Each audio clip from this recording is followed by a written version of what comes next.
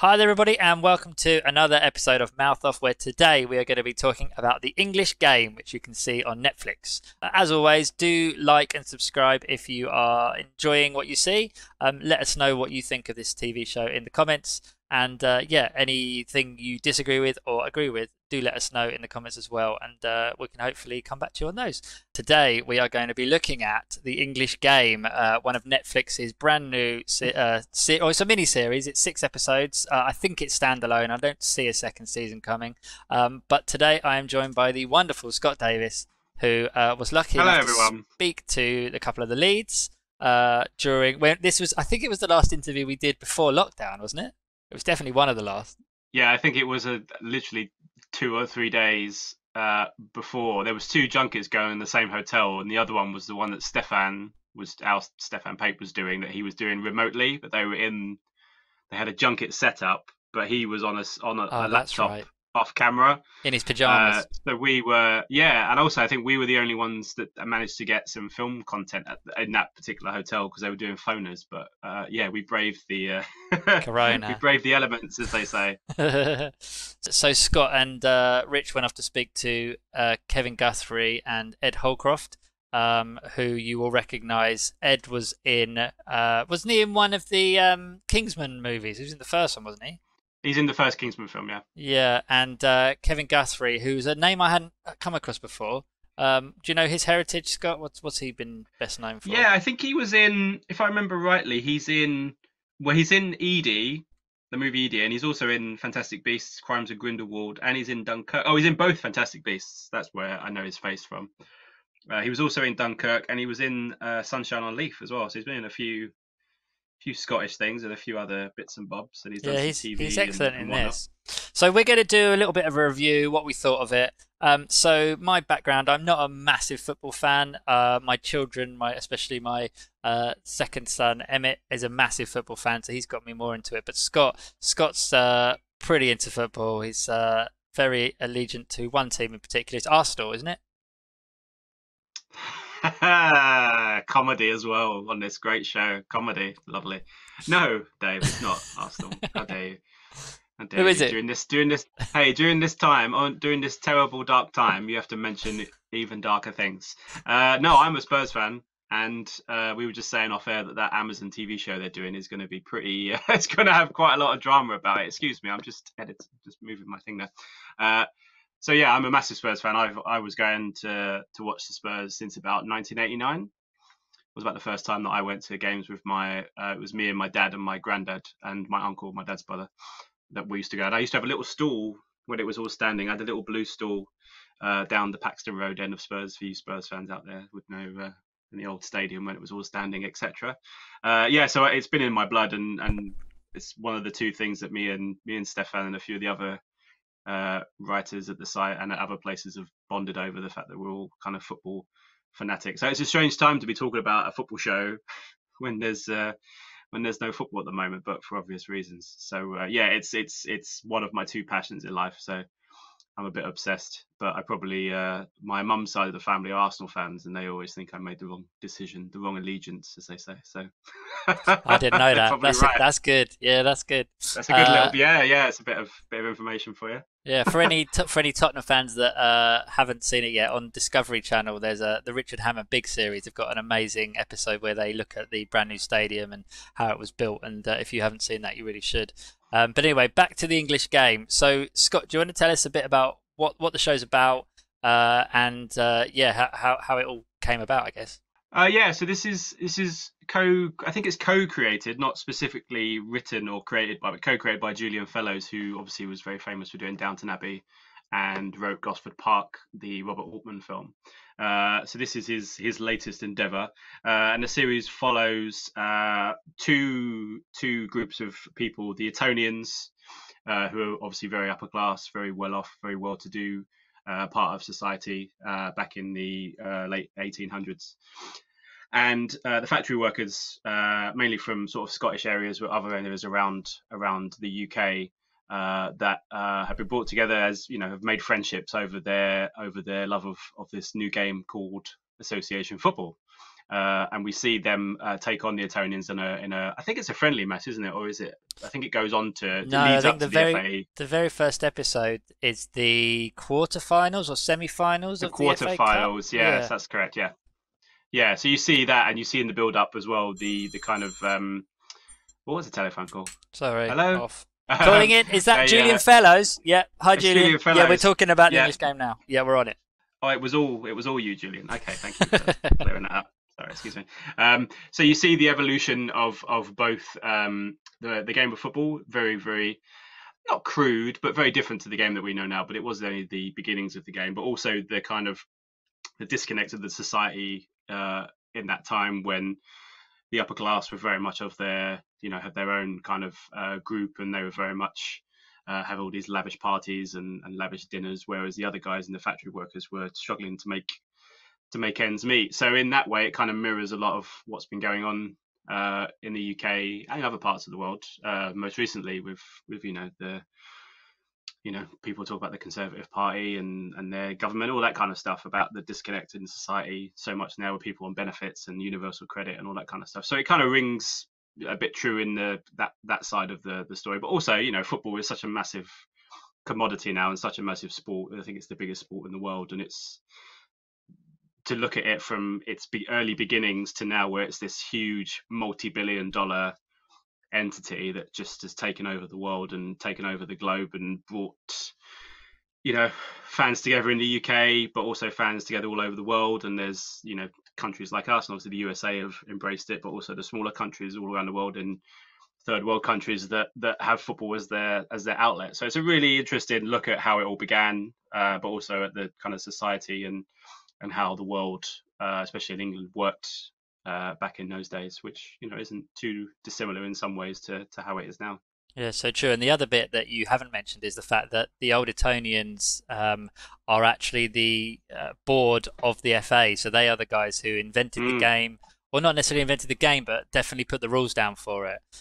So you've got Ed Holcroft plays a guy called Arthur Kinnaird, who's a real life character. He was the first, was he first president, or I'm not sure he was president, but he was president of the FA for 33 years. He was one of the heads, he was one of the heads of the FA. Yeah. And there's a really great behind-the-scenes video on YouTube that Netflix put out about the making of this show, and they talk about the fact that his character, so Arthur Kinnaird, was the first real football star.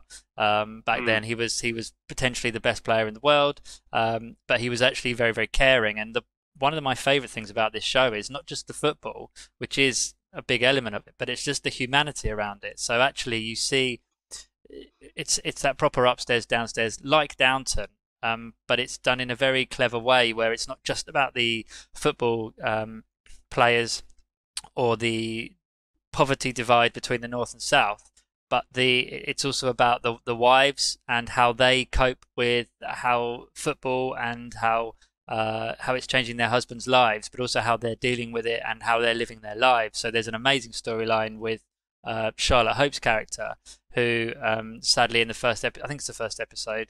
Is it a spoiler to say she loses her baby? I don't think it is. No, I wouldn't say so. But it basically that dreadful happening changes both her and her husband's path for the rest of the entire 6 episodes. I think some of my favourite scenes were actually completely off the football field, and it was just more to do with the families and the way they all interact with one another, and how they all how football changes people's lives. And they talk about it multiple times, especially in the north, about how football is so much more to them than it is to the rich people down in London.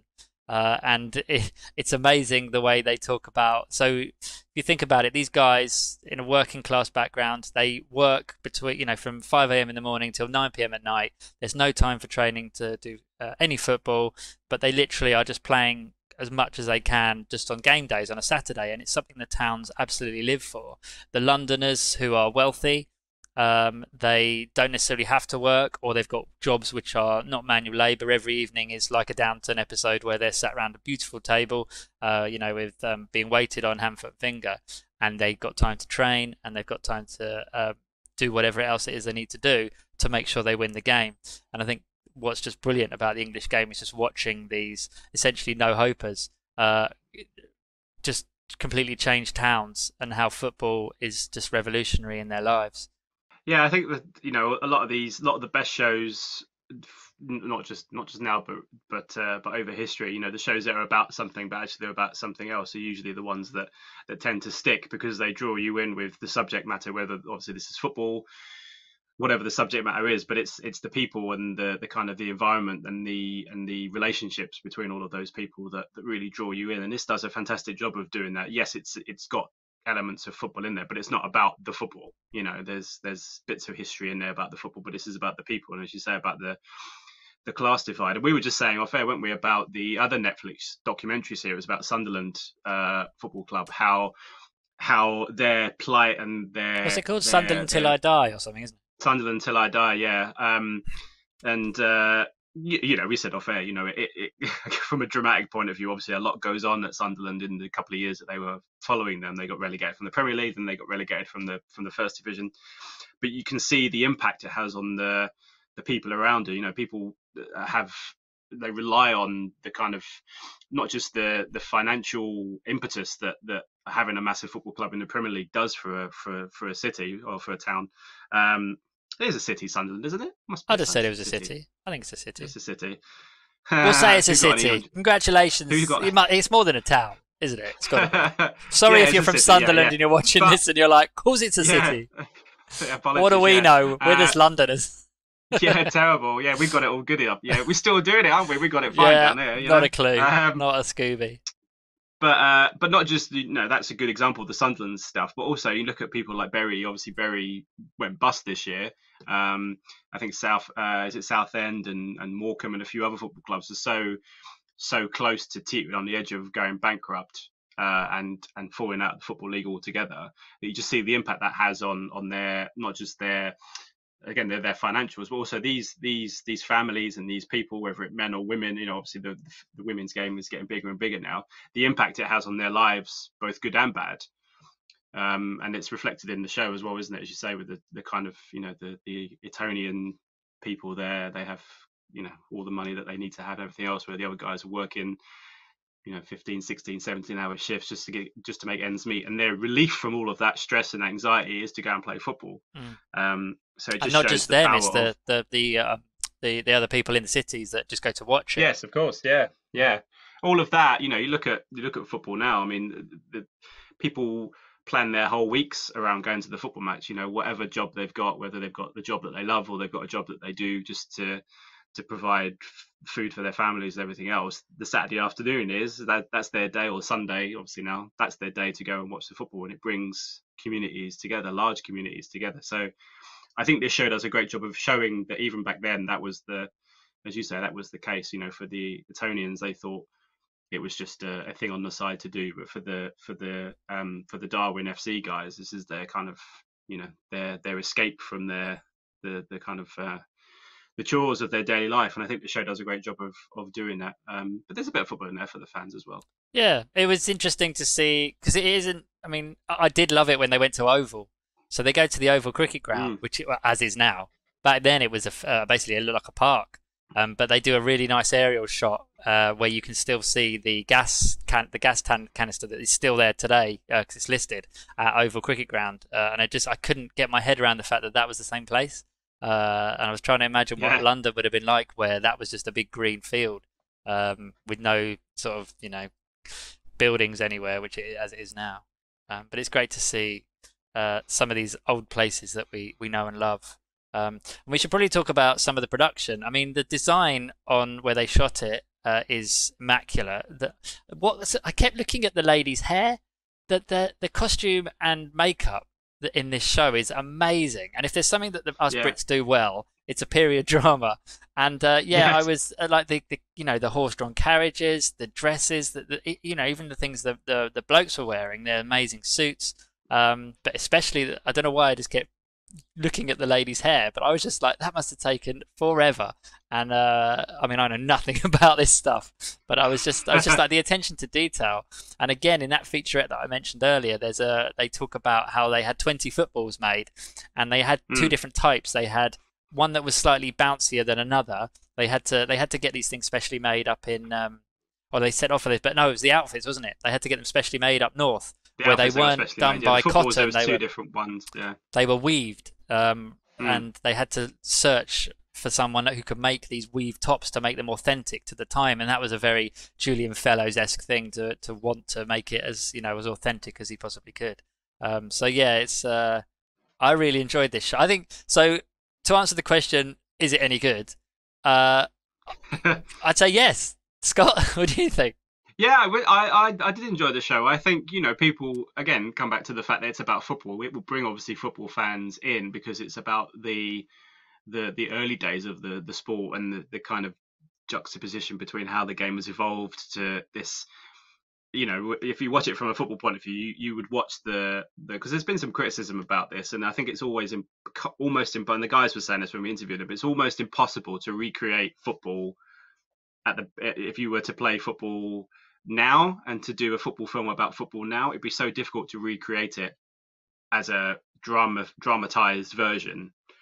But back then, the game was very different. I mean, you'll see that there's the kind of rugby mentality of the guys where they all just kind of chase the ball, charging at people, where they all charge at each other. Yeah, and it's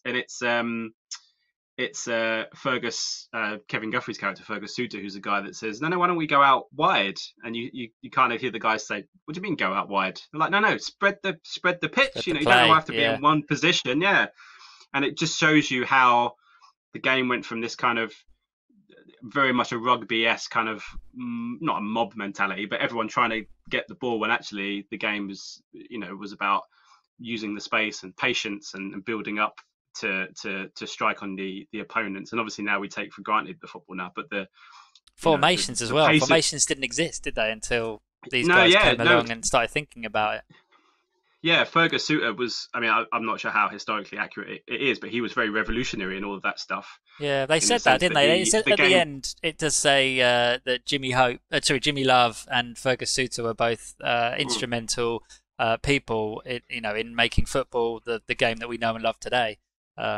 Yeah, they changed it. They revolutionized it. We wouldn't have football the same way we have it now. Obviously, it's evolved beyond kind of formations now. It's football these days has become very much similar to how people play their computer games of football, in the sense that formations don't matter as long as you play the game how your manager wants you to play the game, which is very fast, lots of pressing, never letting people settle on the ball. Whereas in the old days, everyone was going for the ball at the same time, so you'd almost see it's like a child's playground, isn't it? The ball would be here, and everyone would just follow the ball. Yeah, almost if it was like some weird version of dodgeball or something. But the guys were saying how difficult it is to replicate that. And there's been football films over the years, Fever Pitch, When Saturday Comes, those Goal, that series of movies, and you never ever really feel that the football is realistic. It's all very slow and very ponderous, but it's because it's being made into a film. Everything has to be broken down into little chunks.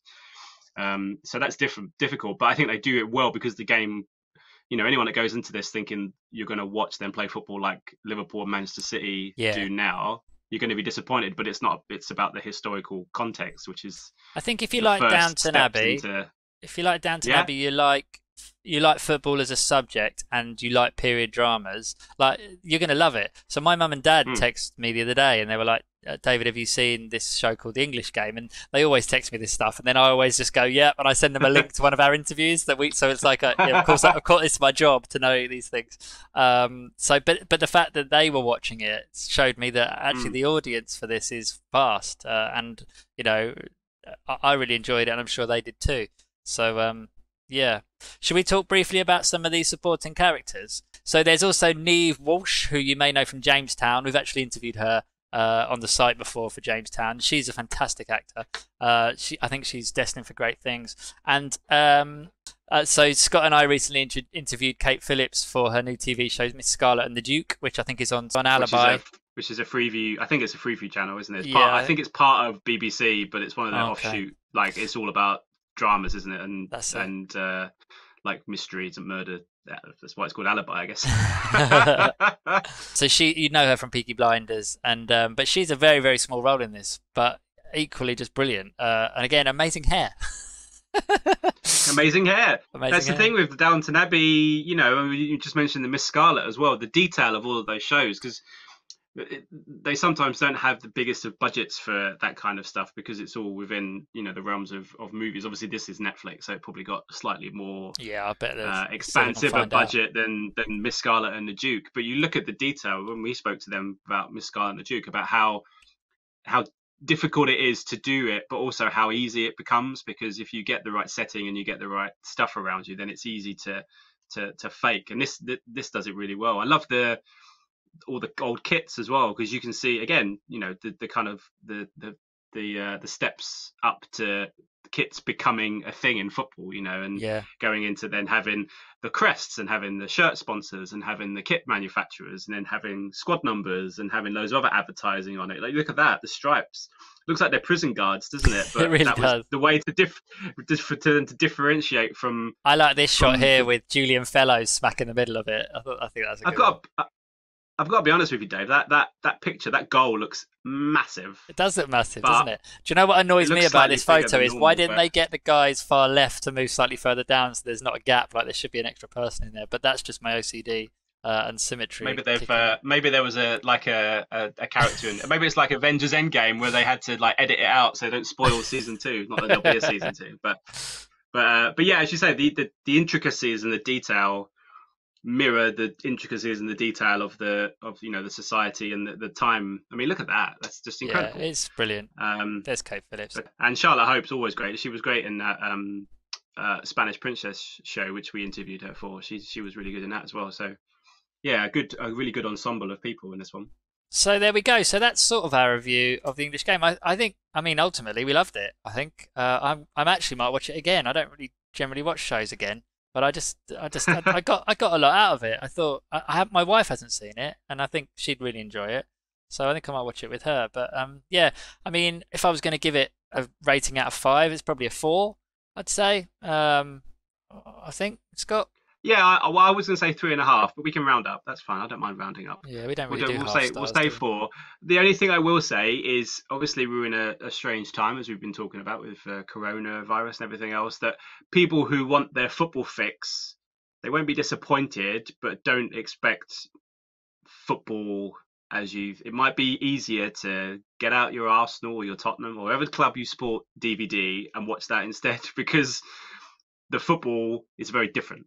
Yeah. But if you're interested in the football, you're interested in the history, and kind of, as we say, a different perspective on the game. If you have watched just where it came from, I think it's always important. Just where it came from, I think it's of course. So I think that. But if you're looking for high energetic 2020 roaring stands, you might want to go on YouTube and just watch some highlights instead, because this is very different, but it's within the context of the history of the sport, which for me is fascinating. I would recommend it to everybody, really. You know, all indoors. Everybody. I think there's so many football. Well, I mean, in terms of football fans, there wasn't any swearing in it that I recall, was there? So maybe kids can. I think there was a few. Might have been a few, like maybe like dams or. Stuff like that, maybe, but no actual swear words. Yeah, I think I think it's. There's one PG, injury, isn't there? There's one injury that's not nice to look at. Yeah, and it's one of those shows there's a few subtle other things in there, but nothing. I think it's pretty much rated a PG, isn't it, on Netflix? Yeah, if not, it's a 12, only because of maybe the injury and the small words here and there. But yeah, it's pretty harmless in that respect for everybody. Yeah. So if you're an 8-year-old or you're an 80-year-old. And you enjoy football, this is definitely a show to watch. This is the one. So there we go. So if you enjoyed that, make sure you give us a thumbs up and make sure you subscribe. And let's use my handy subscribe button. Here it comes. Boom. Look at that. And do let us know in the comments below if you liked it. Make sure you watch our interview with Ed Holcroft and Kevin Guthrie, which is on YouTube. I'll put a link in it in the comments or maybe even on the screen, because I can do that. Yeah, and let us know if you'd like more of these videos. We intend to do more, and unless you hate them, and then maybe we'll stop. But it's always a pleasure. And we'll see you next time on Mouth Off. Take care. Bye. Bye-bye. Stop. Ladies and gentlemen, you're watching Hey You Guys! Hey You Guys, huh? Hey, you guys. Is that from the Goonies? It is indeed, yes. Nice. Hey!